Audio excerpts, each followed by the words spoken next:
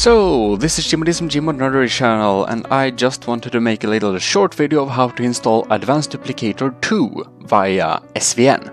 It's the freshest version.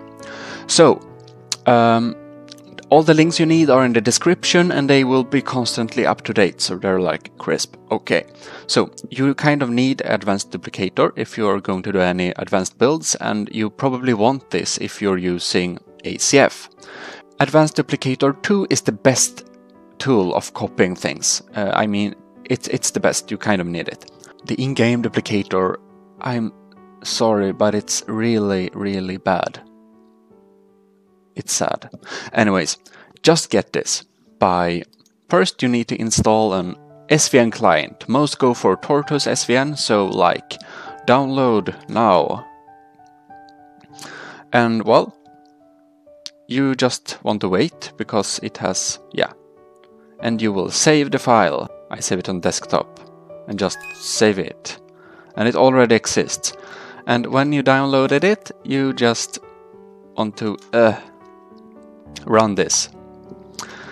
And of course, as anything, you just apply to everything. Okay, now it looks different for me at the other tutorial, if you want to go through the installation. But basically, there are no add stuff. I've never seen anything like that. So you just check everything and just install it, like yes, finish, yes, and make it go through your firewall and such. Also, most have 64-bit operating systems. If you have 32, you need to install it for 32.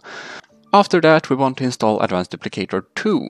So this is the code for Advanced Duplicator 2. Take this text, copy it, go into your add-ons folder, and now you need to make a new folder. Just name it adv.dupe2. I just have lots of 2s because I already have it. So then you need to right click SVN checkout, and it already knows you copied the link, but I paste it again anyways. Don't check anything, let everything be as it is and press OK. Then it will start downloading stuff. Just wait for that. And everything is added and it's at version. They rarely update this, but they need to they always update it if it like changes or something. And if you have an old version or think that you have an old version, just right click it and press SVN update. And press SVN update. And it will just updating it if it needs updating, or if it doesn't, it looks like this. So that's how to get Advanced Duplicator 2.